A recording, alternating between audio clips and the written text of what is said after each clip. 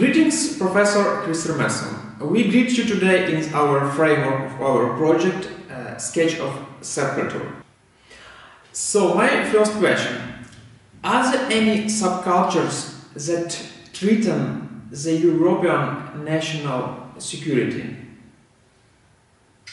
It is, of course, a question that is very hard to answer yes or no. First of all, it means you have to ask yourself what it means to be a subculture. I have been studying the National Socialist movement for many, many years. And during the 80s and the 90s and until the turn of the millennia, we had a period that we refer to as the skinhead period. That was a very subculture period of that moment. It was also a very violent period. On the other hand, I wouldn't say that that subculture was jeopardizing national security. Surely they posed a threat in the local community where they were represented. They posed a threat to their enemies, mostly imagined enemies. Today, we do not have such a clearly visible subculture, but you have other formations that could pass as subculture. You have remains of the skinhead culture, but what you do have today are ideas that were produced within this subculture milieus some 30 years ago, conspiracy theories about replacement of white people, about Jewish occupation of government, all these ideas that today are penetrating into the mainstream society. In this sense, the legacy of that subculture is more threatening today than the subculture movement was in itself when it had its heydays. Please tell about your research into extremism. Extremism as a manifestation of a kind of a subculture. Well, first of all, it is a very tricky word, extremism. What we mean by extremism. Today, it is almost always connected to another phrase, radicalization. And radicalization is the idea that people have radical ideas and radical means. All of a sudden, we live in an era where radical ideas are almost always seen as something bad. But radical ideas were the ideas that gave birth to democracy, that gave birth to human rights. All those ideas were radical at one moment. So I am a bit hesitant, not resistant, but a bit hesitant to the word extremism. I prefer to talk about the National Socialist movement, or the fascist ideology, or the neo-Nazi movement, or the far-right discourse. That is better situating these problems. But surely we have extreme organization, extreme groups that are accepting extreme ideas and extreme means to achieve their goals that are formed as subcultures. Subculture is a very, when it's up and running, a very powerful community that has a very good ability to both keep a strict border to the mainstream society. It is very clear if it belongs to the subculture or if it does not. So if you're in the subculture, if you're not. But it also has this transnational ability where subculture ideas, aesthetics, or different sort of modus operandi are spreading from different areas in the world. And this is, I mean, this is what subculture is very much about. You have the hip hop, the rap music subculture that looks very similar in different countries. It is very clear when you come to a suburb in Sweden or a suburb in Ukraine or a suburb in the US, where you have the rap music subculture and where you do not have it. But the subculture in these countries look very much the same. Also, when it comes to violent and extreme subcultures, you will see that they are using the same aesthetics, the same symbols, same ideas, same ways to express themselves. So surely you have extreme subcultures that are extreme to ideas and measures that are interconnecting and spreading their ideas and their measures without being in contact with each other. So just as the rap musicians of New York do not have very much in common on a personal level with the rap musicians in Kiev, the neo-Nazis in Sweden, most of them do not have very much in common on a personal level with neo-Nazis in Ukraine, though we know that there have been Swedes fighting in the civil war in Ukraine, neo-Nazis. But in most general, they do not have any personal contacts, but still they are inspiring each other.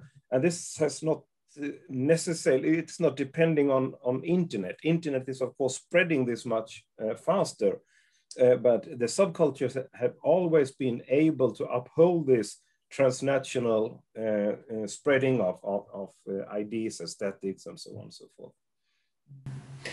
Next question. A few words about racism. What preventive measures should be taken to prevent fatal consequences in Europe, for example? All of a sudden, we are in a situation where we are debating whether multiculturalism has failed or not. And this is a really strange question to me. Societies has always been multicultural in one way or the other. There is not such thing as a total homogenic society. There will always be diverse groups within any community. So what we had in the Western world after the end of the Second World War until the end of the 1970s was a unique situation where excluding nationalism was not longer a part of the political struggle. Nationalism has always been interwoven with the Enlightenment, with the growth of the national state. It is unthinkable to have national state without having nationalism. So you have to ask yourself, is all forms of nationalism bad? And for in the Western world, for about 40 years, 30, 40 years, it was not needed to debate the meaning and the role of nationalism. Due to the Second World War, nationalism was seen as garbage from the history. But then it came back at the end of the 1970s, and it took about 30 years until it reached the midst of Western world politics. And there are many reasons for this. But what we need to discuss today is if it is possible to have including nationalism, a nationalism that acknowledge your identity to the country where you live in, and accepting other peoples to become a part of it? Or does nationalism always have to be excluding? Either you're there from the beginning or you will never be a part of it. So this is the big debate that we will have, I presume, for the rest of my time on Earth, actually. This is not a discussion that is about to end. This is a discussion that is just about to begin, and we will have this discussion, and hopefully, but I'm not so sure, but hopefully we will be able to have this discussion without increasing the level of oppression or jeopardizing peace. What is the social threats today? You are actively engaged in research on neo-Nazism. Is it social movement or it's a subspecies of subculture? To the last part of the question, I would say it's both. It is both. And it is not up to me to say to what proportion it is both, but definitely the National Socialist movement was transformed during the 80s and the 90s, during the skinhead era. And it is unthinkable to think about the National Socialist movement today without thinking about the skinhead era. When I interview leading neo-Nazis, they always talk about how repulsive they think about the skinhead era, though most of them used to be skinheads. And they are not ashamed of it, and they do not try to hide it, but they don't want to go back to that clearly subculture skinhead era. But the movement today is still depending on what happened back then. But when it comes to social threats in the society, I would say that there are two very important social threats. One is, of course, inequality. We have huge gaps between different continents, between different countries, between minorities and majorities in countries, between men and women. And these inequalities are growing. The gap globally is closing. So the world today is a bit better or a lot better than it was 60 years ago on an average. But within countries where people have everyday contact, like in the Western world, in Europe, we see the income gap and the economical spending gap is increasing. This is very worrying. The other issue that we have is the hyper-individualized society, where so much focus is upon the individual choices, the individual liberty, the individual. And this is, of course, I mean, this is a result of enlightenment. This is the result of the prosperous liberal democracy. But at the end, the absolutely independent individual will be lonely. And in the late modernity that we live in today,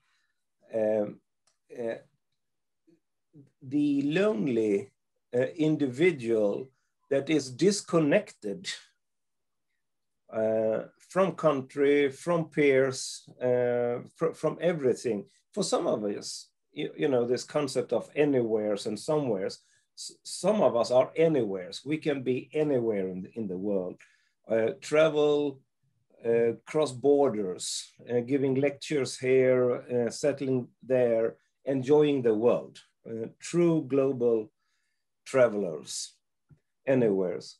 But most people are still somewheres. they are born somewhere, and that somewhere is not in a country. It is a particular town or a particular neighborhood in a particular family with a social setting. And all this is crumbling in modernity, in the late modernity. So there is not to be surprised that we have a prosperous situation for conservative movements, or movements that are installing hope in collective ideas, no matter if it is political or religious movement, offering this lonely individual a connection. So for sure, the disconnected individual together with inequality are posing a social threat to our world. My question about your last work. What is a key concept of your recent research regarding violent extremism and countermeasures to such actions? Currently, I have been researching for several years and still ongoing the patterns of how to become a part of a violent national socialist movement, how you live your life in that movement, during which circumstances you leave that movement, and when you remain in it, and how is it possible to leave it, and why do you remain? And I will say that as it seems, my research points in that direction, that what can be called as soft measure confrontations that are means that has been taken to prevent radicalization. So a soft measure, I mean, pedagogical work, social work, when you install teachers or social workers or youth workers to try to talk sense to young people who are about to enter the movement, these practices seems to be counterproductive. A lot of the radicalization happens through confrontations. So when someone is trying to talk sense to you, it is so easy that you will have the opposite reaction. And then when it comes to assisting people who want to leave, then it is also the same thing, to have a non-judgmental attitude, offering a connection where you can reflect upon your life, find new ways, new patterns without confrontation, seems to work quite well. You see, when we talk about disengagement, most people disengage from these movements sooner or later. Very few people remain there all their lives. So most people disengage. And the main reason for disengagement is loss of illusions. When they no longer believe in the movement, not necessarily that they lose faith in ideology, but they lose faith in the capability of the organization to reach its goal. When they lose faith in their peers, they don't believe that their peers in the movement are able to go about and do what they are talking about. Or if they lose their illusions toward their peers because their peers are not such good comrades as they pretend to be. So in this period of disillusionment, they are stuck in the movement. Movement is everything they have, but they do not believe in it any longer. But the outside society do not accept to have a neo-Nazi sitting at their table. So therefore they are stuck in the movement until they, by chance, are giving a different opportunity. Maybe they find a partner outside. Maybe they reconnect with friends before their time in the period. Maybe they get a job opportunity and they seize that opportunity to leave the movement. So it is not like you leave the movement because you get a job. You are already in a situation where you have lost your illusions. You are offered a job and you take that as a way out. It is very important for youth workers, social workers, police officers, also school teachers, to realize that these are the mechanisms. So you cannot expect people who are leaving the movement to be without neo-Nazi sympathies. Most of them are ideologically radicalized when they disengage. They are still believing in neo-Nazi ideology, but they want out from the movement. So if they shall be able to get out of the movement, someone has to put up with listening to their neo-Nazi propaganda, their neo-Nazi conspiracy theories until they de-radicalize and finally are able to leave it behind them. What subcultures movements maybe is the most powerful in Europe, maybe? Well, it also then depends what you mean by powerful, but I would say gym culture, bodybuilding. Bodybuilding as we know it today, how you train your body, how you portray your body, it all started in California during the 1970s. Of course, you trained your body before that. Even the old Greeks trained their bodies. But how it is portrayed and understood today, it started in the gyms in California 50 years ago. From that gym subculture, where it was immediately recognized if you were a part of the subculture or not. Not only your muscles and your body, that was obvious, but also how you got dressed, how you got your suntan, what sort of brands on your clothing. So everything was this clear subculture. So that subculture was heavily attacked by the mainstream society for many reasons. I mean, first of all, it was not necessarily accepted to train your body to that extreme. Secondly, and I think much more powerful at the time, it was not accepted that men were so interested in other men's bodies. In men training their bodies together, comparing their bodies, feeling on each other's muscles, and so on and so forth. This, from a homophobic point of view, was not accepted. And then, of course, the steroids that they took and other substances was criticized. So there's a lot of pressures from the outside to this gym culture. But this gym culture, like all subculture, was defending itself, and it defended itself very successfully. So, okay, they admitted that steroids is not a good thing, but it's a good thing to train your body, to pay attention to your health, what you eat, and so on and so forth.